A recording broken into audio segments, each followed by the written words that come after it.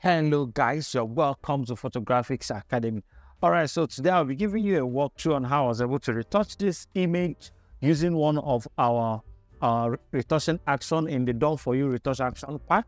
So we'll have 3 action packs that you can use to retouch your image. We'll have the retouch for me, we have the Done For You, then we have the retouch action pack. So today we are looking at Done For You retouch action pack, an amazing retouching action. Don't worry, you will see the results, so it will be so mind-blowing. So if you want to know how you can get access to any of the 3 parts, especially this one that I'm using today, just go to the description of the video, click on the link, and you will see how you will get it. So finally, I want to give a very big shout out to the person that shot the image and submitted billion shots. We made it open to the public. Of course, we are still making it open to you. You can submit your image. We will retouch it for you, upload the video on how it was retouched, so you can equally learn how you can retouch for your future clients' shots, and we'll definitely give you a shout out like we are doing now. So a very big shout out to Billion Shots. Just go to your Instagram, go to your Facebook, check out the name. You will see the young man. All right, so let's get straight to work. So the first thing I'm going to do is, of course, run my Done For You retouching action quickly. Run my Done For You retouching action. So she does not really have a lot of blemishes, so I wouldn't need to go through blemish removal. Done For You will do all that job for me. So because the image has a lot of details, I'm going to use quite a very low number. So I tried it using somewhere around 0.3. Yeah, 0.3. Let's see what that does for us. 0.3. Okay, so press OK and wait for it. Beautiful. Look at that. Isn't this amazing? Isn't this amazing? Let me zoom it a bit closer. You could see. So this is before, this is after, this is before, this is after. Still retaining a lot of textures. If you feel like you still need some level of smoothness, you can as well just delete that and run it again. Maybe try somewhere around 0.1. Let's see how bad that is going to do. Okay. Amazing job. So this is before, this is after. I think I love the result because I still have my textures all intact, but I have her skin properly evened out. All right, so let's get straight to the next thing. So we have our image already retouched, the frequency separation already done. So I'll just quickly run the auto dodge and burn, so I could just bring some dimensions into the image. So right here, auto dodge and burn, auto DB. Okay, so we'll pick up our brush and paint over the skin, just like that. Yeah, I know what you're thinking. This is too much, right? Of course, we'll reduce that somewhere around 10. We even do. So what we're going to do is just we'll reduce the opacity. Yeah, just something low, just a kick of dimension that we'll need in the image, and we're good to go. So the next thing we'll do is to quickly run our auto skin tone correction. Auto skin tone correction, just press OK. It's going to do the magic. All right, so I'm going to delete this mask, or you could just use your brush and painting, but I'll delete the mask and just create a new one. So I'll have it just on her skin tone. So this is it. Let me show you. Let me zoom it a bit closer. This is after, this is before, this is after. Just a very subtle change. So let me keep it somewhere around 30-ish. Okay, so we have our auto skin tone correction, but I'm having a little issue with the coloring because it's in color. So the color, what color blend mode does for you is that it makes sure that it uniforms all the skin tone. But if you put it in soft light, it just gives it an extra saturation, or if you multiply it, just darken stuff down and give you extra effect there. So what I normally do is I duplicate the effect and now probably apply a multiply on it, then reduce the opacity, so I can kill a lot of highlights that was jumping out. Look at that. The image was looking quite too highlighted, so I just did that to kill down a lot of highlights on the skin tone. Yeah. Okay, so what I'm going to do next is to remove it from the lips and the eyes. From the lips and the eyes. So you can just take your brush and delete it from any of these areas like that. Yeah, just like that. Beautiful. Do the same for the eyes. Do the same for the eyes. Then hold your alternate to copy this mask and place it over here. So since we did exactly the same thing is going to just give us the same results. Now we are done. We are done. If you need to sharpen it, if you need to clean up one or two things, you can do that. So the next thing I want to do is I want to use my eye whitening to just clean one or two things. Notice how I have a lot of reds and all of that. So I'll just pick up my brush and paint over the eyes like this. Yeah, I know what you're thinking. It's too much. Yeah, I know it's too much. That's why we have opacity in layers. So just drop it down and we are good to go. Just drop it down and we are good to go. Okay, so we'll reduce this. Nice. Sorry, that was weird. All right, so I think this is still a bit too much, so just keep it somewhere around 50. Yeah, so have a very clean eyes right now. Yeah, beautiful. So of course I'm going to be merging it all together so we'll not be confused with a lot of layers. The next thing I want to do is I want to add a little more lightening to the catch light in her eyes. So I'm just going to pick up my curves, brighten it up a little and just paint over the catch light like this. So it makes it to stand out.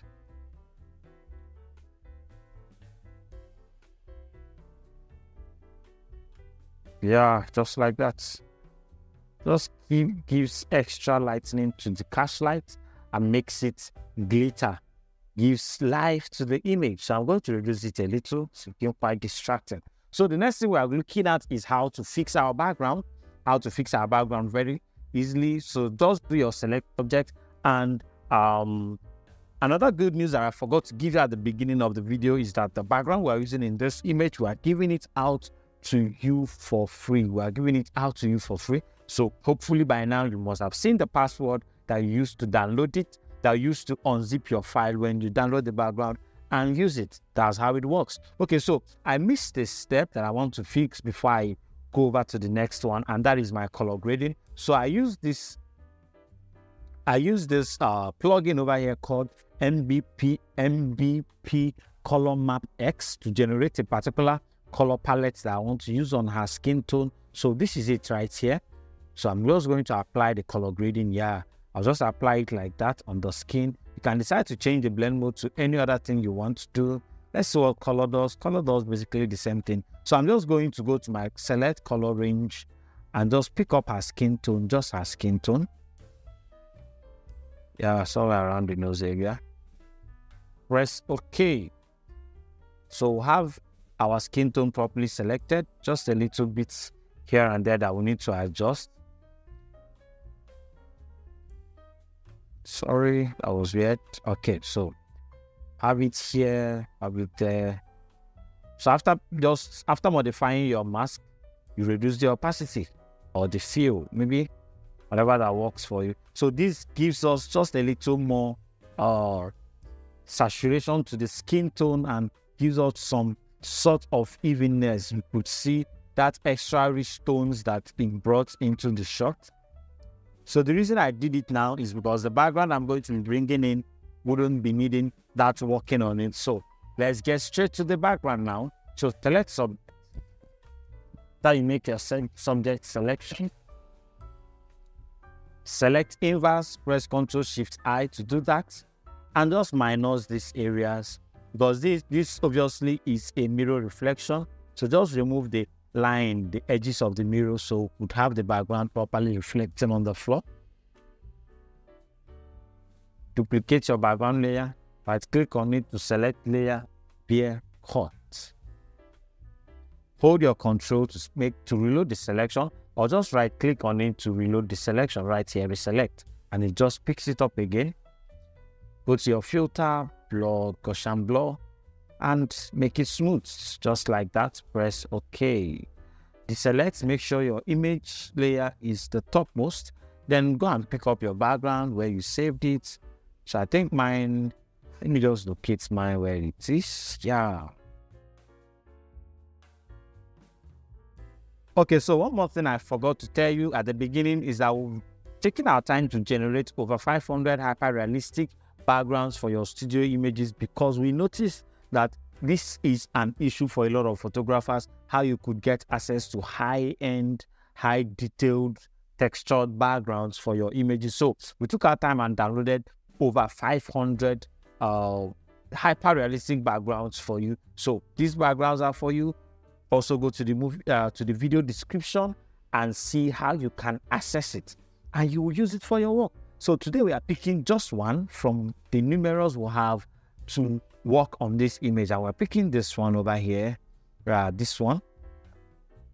Picking this one, bring it in, then scale it in to fit in. Just like that. Scale it in. Nice work. So we'll have our yellow right in the middle, like that. So we need to bring this down a little.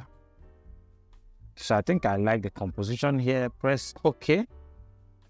Change the blend mode to overlay, just like you thought. Yeah. Or maybe soft light. Let's see what soft light does. So I think I like the contrast that overlay comes with. So we'll do the overlay. And one thing I want us to do is to add a little saturation to the clothes she's wearing, because we now have such a vibrant background and we need the image to equally pop in a vibrant mode. So I'm just going to go to my adjustment layer, pick up my hue and saturation, use my hand picker tool and pick the color of her dress and just saturate it like that. You can play around by try changing the color to see if it matches what you are doing. But I think for this image, blue is the best color we need. Okay, so we just use blue, darken it down a little. Yeah, just like that. And just slight saturation. So this is before, this is after. See the way it just brought the whole thing to life. Another thing I want us to do is to darken her hair a little. So we just make a rough selection of the hair. Yeah, just like that. Just darken the hair because it has a lot of lightening on it, making the whole thing look quite unrealistic. So we just make a selection of the hair and we darken it down. Just like that. Yeah, nice. Okay, so I'm going to feather it somewhere around 7. So we won't have a lot of sharp edges. Use your curves and just darken it down a bit. Yeah, just like that. We are good. So look at it.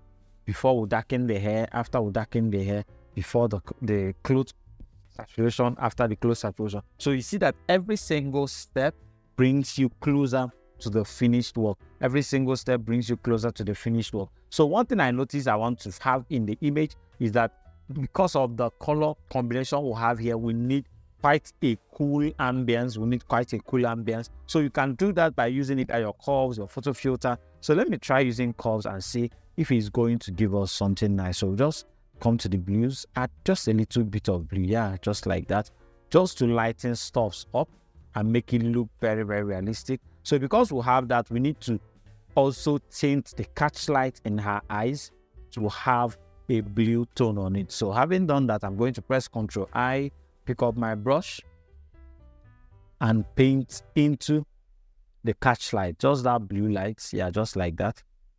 So it gives us some sort of extra touch, the extra dimension. So we'll just have catch light of blue, a blue catch light in our eyes, looking like the whole image was lighted like that. So the next thing we'd want to do is to create a global color grading. So I'm just going to probably use a color lookup table to see how much we can do with that. I think I love what this is bringing to the table. This is also nice. We'll just go through to see the exact one that looks so beautiful. This isn't bad, but it's not looking so nice for the team. Okay, so I think we saw our stuff at the beginning right here. So we'll reduce the opacity. Let's check if we'll get something better. Oh, I think I love this, so I'm just going to drop it down a little more. Nice. Beautiful. So the next thing I want us to do is to create just a little vignette effect for the background. So I'm going to select the background, go to camera raw, just to give that separation between the background and the image. That is the essence of the vignette effect. You could use any other means to get that done. You could use your curves, you could use your camera raw, but for the image, I want to use my camera raw. So I'm just going to go to effect, vignettes, yeah, something like that. Bring the roundness towards the middle. Bring the midpoint inwards. Open up the highlights so the edges can also brighten up as well. Yeah. Then reduce the opacity of the vignette and press OK.